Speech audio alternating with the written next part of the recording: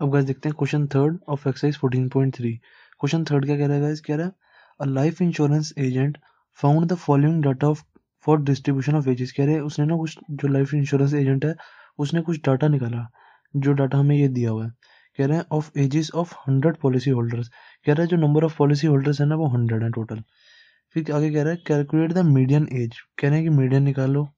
फिर कह रहा है if policies are given only to persons having as 18 years onwards but less than 60 years. कह रहे हैं 18 ईयर्स से ऊपर वालों को दी हुई है पॉलिसी और 60 ईयर्स के नीचे वालों को दी हुई है। देखो बिलो 20, बिलो 25 ये वहीं लिखा हुआ है ना, बिलो 60, 60 से पहले और 18 के बाद वालों को दी हुई है। ठीक है। अब गाइस इस क्वेश्चन को देखते ही मुझे क्या पता लग रहा है, एक तो हमें इसमें ना क्लास इंटरवल निकालना पड़ेगा। ठीक है, एक तो हमें इसमें क्लास इंटरवल निकालना पड़ेगा। दूसरा मुझे इस क्वेश्चन को पढ़ते ही क्या पता लगा कि जो ये मेरे को नंबर ऑफ पॉलिसी होल्डर्स दिए हुए हैं ना, ये कम्युलेटिव फ्रीक्वेंसी दी हुई है। मैं आपको बताता हूँ क्यों मेरे को पता लगा ऐसा। मैं आपको बताता हूँ, एक सेकंड रुको। मुझे ना क्वेश्चन पढ़ते ही पता लगा कि ये कम्युलेटिव फ्रीक्वेंसी है। ऐसा मुझे कैसे पता लगा, देखो उन्होंने क्वेश्चन में लिखा हुआ है 100 पॉलिसी होल्डर्स। जब भी हमें क्वेश्चन में लिखा होता है ना कि इतने नंबर है, इतने, जैसे क्वेश्चन फर्स्ट में आप देखोगे ना, क्वेश्चन फर्स्ट में लिखा हुआ है हमें 68 कंज्यूमर्स ऑफ लोकेलिटी। तो जो टोटल नंबर जो दिया होता है ना हमें ये क्वेश्चन में, ये हमें फ्रीक्वेंसीज का टोटल दिया हुआ है। फ्रीक्वेंसीज जो होती है ना हमारी, उसका टोटल दिया होता है। ठीक है, जो हमें क्वेश्चन में दिया होता है कि हमारे 100 पॉलिसी होल्डर्स हैं, या जो जैसे क्वेश्चन फर्स्ट में दिया हुआ 68 कंज्यूमर्स ऑफ लोकेलिटी है, वो हमें फ्रीक्वेंसीज का टोटल दिया होता है। तो इसमें हमें फ्रीक्वेंसी का टोटल कितना दिया हुआ है, 100 दिया हुआ है। इतना तो समझ आ गया आपको। पर अब मैंने आपको एक चीज बात बताई थी, क्वेश्चन फर्स्ट में भी बताई थी और क्वेश्चन सेकंड में भी बताई थी, कि कॉम्युलेटिव फ्रीक्वेंसी का एंड वाला टर्म इज इक्वल टू होता है फ्रीक्वेंसी के टोटल के। बताई थी मैंने आपको बात। अब ये देखो, इसमें एंड वाला टर्म 100 दिख रहा है, तो ये वाली हमारी कम्युलेटिव फ्रीक्वेंसी नहीं हुई, ये वाली कम्युलेटिव फ्रीक्वेंसी है, क्योंकि हमारी टोटल फ्रीक्वेंसी 100 है। अब आप इन सबको प्लस करोगे, कभी टोटल में 100 आ सकता है? इन सबको प्लस करके देख लो, कभी 100 टोटल में आएगा नहीं। और हमें दिए हुई है total number of policy holders 100 दिए हुए हैं, हमें total number of policy holders 100 दिए हुए हैं। अब इन्होंने नंबर ऑफ पॉलिसी होल्डर 2, 6, 24 ये सब लिखे हुए हैं, इन सबको प्लस करोगे कभी भी 100 नहीं आएगा। तो इससे तो हमें साफ साफ पता लग रहा है कि कम्युलेटिव फ्रीक्वेंसी है। ओके, मैंने ऐसे पता लगाया कम्युलेटिव फ्रीक्वेंसी। और मुझे सेकंड में मैंने क्या देखा, सबसे पहले मैंने देखा कि इन सबका सम तो 100 हो ही नहीं सकता, और मुझे क्वेश्चन में 100 दिए हुए हैं नंबर ऑफ पॉलिसी होल्डर। मेरे को एक तरफ एक इससे पता लगा कि सी एफ है कम्युलेटिव फ्रीक्वेंसी, एक मुझे ऐसे पता लगा कि मैंने उसकी सबसे वाली एंड टर्म देखी, जो मुझे ये दिया हुआ नंबर ऑफ पॉलिसी होल्डर्स की, मैंने एंड टर्म देखी। मैंने कहा एंड टर्म 100 है और मुझे पॉलिसी होल्डर्स भी 100 दिए हुए हैं। मैंने कहा ये तो पक्का सी एफ है, कम्युलेटिव फ्रीक्वेंसी है, मेरे को पक्का बिल्कुल यकीन हो गया। ठीक है, तो मुझे ऐसे पता लगा कि ये सी एफ है। ओके, अब सबसे पहले मैंने क्या कहा था कि मुझे एक तो इसके क्लास इंटरवल्स बनाने पड़ेंगे, दूसरा मैंने ये सी एफ बता दिया आपको कि ये सी एफ क्यों मेरे को पता लगा। तो अब इसके क्लास इंटरवल्स बनाते हैं। कैसे बनाएंगे, दोबारा टेबल बनाना पड़ेगा, एज और यहाँ पे फ्रीक्वेंसी। फ्रीक्वेंसी हमें इस क्वेश्चन में निकालनी पड़ेगी। ठीक है, frequency and number of policy holders, ये हो गया हमारा C F. Okay,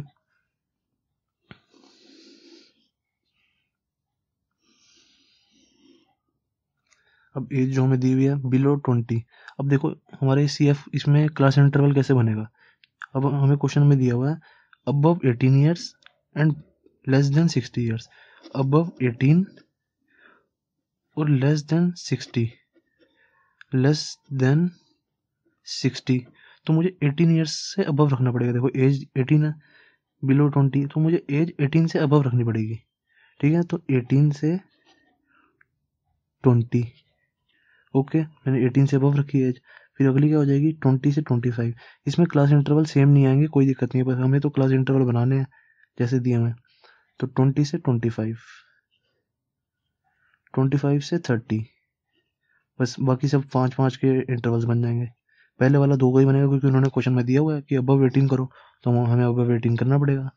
25 to 30, 30 to 35, 35 to 40, 40 to 45, 45 to 50, और 60 से नीचे रखना पड़ेगा। ठीक है ना, 45 to 50, 50 to 55 और 55 to 60। बस 60 से ऊपर नहीं जाएंगे हम, उसके अंदर ही आ रहा है 55 to 60 तक, बस उसके आगे नहीं जा सकते हम क्योंकि हम लोग बोला हुआ लेस देन 60। ओके, तो हमारी एज आ गई।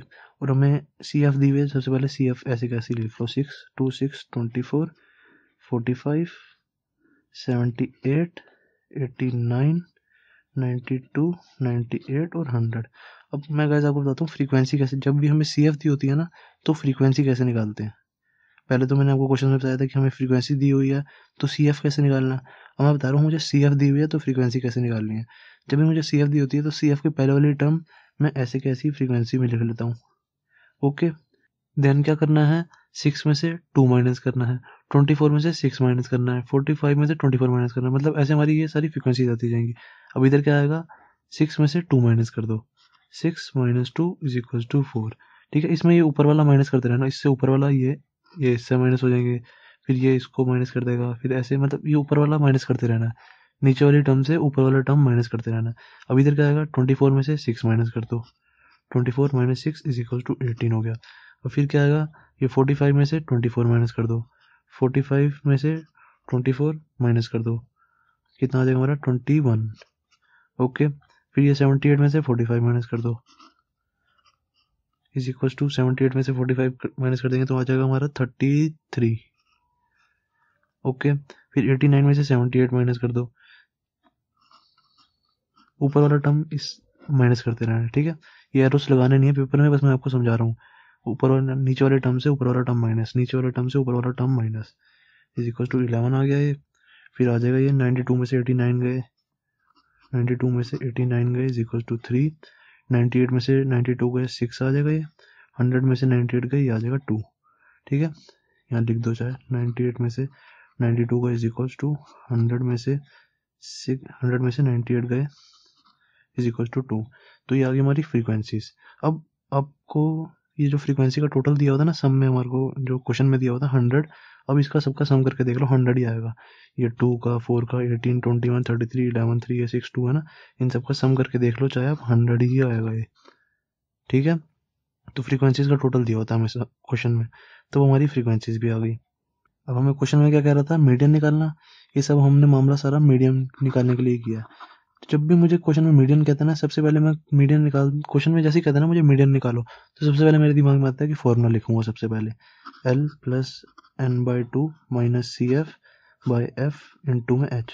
मैं आपको बताता हूँ कि मैं कैसे सोचता हूँ क्वेश्चन करने में। ओके, तो जैसे ही मैंने देखा कि क्वेश्चन में मीडियन लिखा है, सबसे पहले मैंने उसका फॉर्मूला लिख दिया।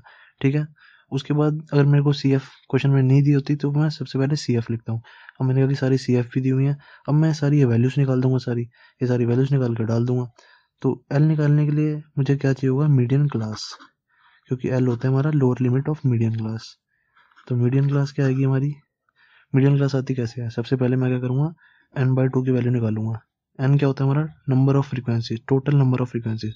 टोटल नंबर ऑफ फ्रीक्वेंसीज हमारे को क्वेश्चन में 100 दी हुई थी, तो क्या होगी 100/2, n/2 करना है तो 100/2 कितनी आ गई 50, 2 को काट देंगे ना 100 से, तो n/2 आ गया हमारा 50। ओके, तो n/2 हमारा 50 आ गया, तो हम सी एफ देखेंगे, सी एफ में देखेंगे कि 50 से जस्ट बड़ी टर्म कौन सी है। 50 से ये 45 छोटा है और 78, तो हमारी मीडियन क्लास आ गई ये वाली। ओके, 35 to 40 वाली। फिर जैसे ही मेरी मीडियन क्लास आ जाती है, उसके बाद मैं क्या करता हूँ, एल की, सी एफ एफ ये सब की वैल्यूज निकाल लेता हूँ। सबसे पहले मुझे मीडियन क्लास चाहिए होती है। ठीक है, मीडियन क्लास आ गई तो मेरा एल की वैल्यू आ जाएगी, एल आ जाएगी हमारी lower limit of median class. L होता है हमारा lower limit of median class, तो लोअर लिमिट है क्या 35, एल की वैल्यू आ गई 35। ओके, देन n/2 की वैल्यू हमने निकाल रखी है, और सी एफ और एफ की वैल्यू निकाल देंगे। सी एफ क्या होता है हमारा, जो भी हमारी मीडियम क्लास का सी एफ होता है ना, सी एफ देखो हमारी मीडियम क्लास में ये है, उसके ऊपर वाला सी एफ होता है हमारा, यहाँ पे जो वैल्यू डालते हैं हम सी एफ की, वो सी एफ होता है यहाँ पे। ओके, तो सी एफ आ जाएगा हमारा 45। देन एफ की वैल्यू होती है, जो हमारी मीडियम क्लास में एफ होता है, वो हमारा यहाँ पे एफ की वैल्यू डलती है, F is equal to 33। Medium class में हमारी एफ की वैल्यू 33 है ना, देखो फ्रीक्वेंसी, एफ मतलब होता है फ्रीक्वेंसी, तो फ्रीक्वेंसी क्या आ रही है 33 मीडियम क्लास में, तो एफ आ गया 33। एच क्या आ जाएगा, एच होती है हमारी हाइट। अब देखो हाइट ना वो निकालनी बहुत इंपॉर्टेंट है। हाइट देखो सबसे पहले में 18 से 20 दी हुई है, तो इसमें हमारा डिफरेंस आ रहा है 2 का, पर बाकी सब में देखोगे ना 25 माइनस 20 इसमें भी 5 का आ रहा है, 30 में से 25 माइनस करोगे इसमें भी 5 का आ रहा है, 35 में से 30 माइनस कर दिया, 40 में से 35 माइनस करोगे इसमें भी 5 आ रहा है। बाकी सब में ना क्लास इंटरवल जो डिफरेंस है इसका, ये सब में 5 आ रहा है, बस पहले वाले में 2 आ रहा है। तो हम इसमें जो हाइट लेंगे ना वो 5 लेंगे, क्योंकि 90% ऑफ टर्म्स की 5 आ रही है, बस एक से ना कोई ज़्यादा फर्क नहीं पड़ता क्वेश्चन में, ठीक है। बस एक की 2 है, बाकी सबकी सेम आ रही हो ना, तो बाकी जिसकी सेम आ रही होती है ना हम वही लेते हैं। बाकी सबकी देखो एच हाइट देखो हमारी सबकी सेम आ रही है, 40 to 45, 45 to 50, सबकी हाइट 5 आ रही है, बस पहले वाले की 2 आ रही है। हमें ऐसा बिल्कुल नहीं होता कि पहले वाली सिर्फ पहले वाले को माइनस करके वो वाली हाइट लेनी होती है, ऐसा बिल्कुल नहीं होता। हमें सबकी देखनी होती है, जिसमें 90% ऑफ टर्म्स की सेम आ रही होती है तो वो वाली हाइट लेते हैं हम। पहले वाले क्वेश्चन में सबकी सेम आती थी, हम पहले वाले की ले लेते थे, चाहे दूसरे वाले की ले लो चाहे तीसरे वाले की ले लो। पर इसमें पहले वाले की 2 आ रही है, बाकी सबकी 5 आ रही है। सबकी देख लो, 45 में से 40 माइनस करो, 50 में से 45 माइनस करो, सबकी 5 आ रही है, तो हम 5 लेंगे हाइट। ओके, 2 नहीं लेंगे बिल्कुल भी, ये याद रखना, क्योंकि 2 सिर्फ एक ही इंटरवल की है, बाकी सबकी 5 है, तो मेजोरिटी होती है जिसकी वही लेते हैं हम।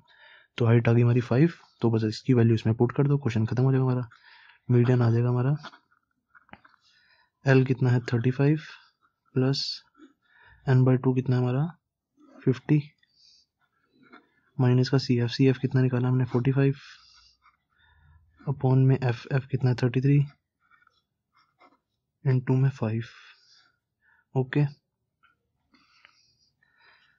35, बस अब इसको सॉल्व करना और कुछ नहीं। 50 में से 45 गए 5 डिवाइडेड बाय 33 ऐसे का ऐसे ही, इनटू में 5, तो ये कितना आ जाएगा हमारा 35 प्लस 5 इंटू 5 कितना होता है 25 डिवाइडेड बाय 33। अब 25 को 33 से डिवाइड कर दो, 25 को 33 से डिवाइड कर दो, जब आप इसको डिवाइड करोगे तो आएगा हमारा 0.757, आगे ऐसे चलता जाएगा, बड़ा कुछ आता रहेगा, ठीक है। तो मैं बस 2-3 तक ही करता हूँ डेसिमल, उसके बाद छोड़ देता हूँ। मैं कभी भी ना ज़्यादा टाइम डिवाइड में वेस्ट नहीं करता, क्योंकि मुझे और क्वेश्चन भी करने होते हैं। अगर मैं पूरा आगे तक डिवाइड करता जाऊँगा तो मेरी बहुत देर लग जाएगी क्वेश्चन में। तो बस मैं 2 डेसिमल या 3 डेसिमल तक मैक्सिमम करके छोड़ देता हूँ, ठीक है। तो अब लिख दो 35 प्लस 0.757, कितना आ जाएगा, इन दोनों को प्लस कर दो बस, 35.757 हमारा ये आंसर। अब पीछे जो आंसर दिया हुआ है हमें दिया हुआ है 35.76, ठीक है। पीछे हमारा ये आंसर आ रहा है और हमारा आंसर क्या है 35.757। अब कई बच्चे कहेंगे कि तो सर आंसर गलत है, पर हमारा आंसर बिल्कुल सही है, बिल्कुल करेक्ट आंसर है। मैं बताता हूँ कैसे। इन्होंने किया हुआ राउंड ऑफ, इनका भी आंसर लंबा आया था, पर इन्होंने जो पीछे बुक में आंसर लिखा है वो राउंड ऑफ करके लिखा। देखो हम भी राउंड ऑफ कर देते हैं। इन्होंने डेसिमल के बाद 2 डेसिमल तक लिखा, मतलब 2 प्लेसेस तक लिखा, डेसिमल के बाद 2 प्लेसेस तक लिखा, मतलब इन्होंने यहाँ तक लिखा है। तो हम क्या करते हैं, इसके जहाँ तक लिखा होता है ना, इसके बाद वाली वैल्यू अगर 5 से बड़ी होती है ना, तो इसके पहले वाला बढ़ा देते हैं। तो क्या हो जाएगा 35.76, क्योंकि ये वाली वैल्यू हमारी 5 या 5 से बड़ी है। अगर ये वाली वैल्यू 5 या 5 से छोटी होती, जैसे ये होता 35.754 होता है ये, और हमें यहाँ तक चाहिए बस। तो ये अगर 4 है ना, तो ये वैल्यू ऐसे कैसी रहेगी 35.75 ऐसे कैसी रहेगी, क्योंकि हमारा 5 से छोटा है। अब ये वाली टर्म हमारी 5 से बड़ी थी, ठीक है, तो मैंने एक बढ़ा दिया, उससे पहले वाला एक बढ़ जाता है, 35.76 हो गया। अगर आप यहाँ भी छोड़ दोगे तो भी बिल्कुल सही है क्वेश्चन हमारा, कोई 1 मार्क्स भी नहीं कट सकता आपका, ठीक है। तो 35.76 लिखो चाहे 35.757 लिखो, एक ही बात है। चाहे 35.7 लिखो, खाली 35.7 भी बिल्कुल सही आंसर है हमारा। ओके, तो कोई दिक्कत नहीं होती। दैट्स इट, क्वेश्चन 3 भी हो गया हमारा कंप्लीट।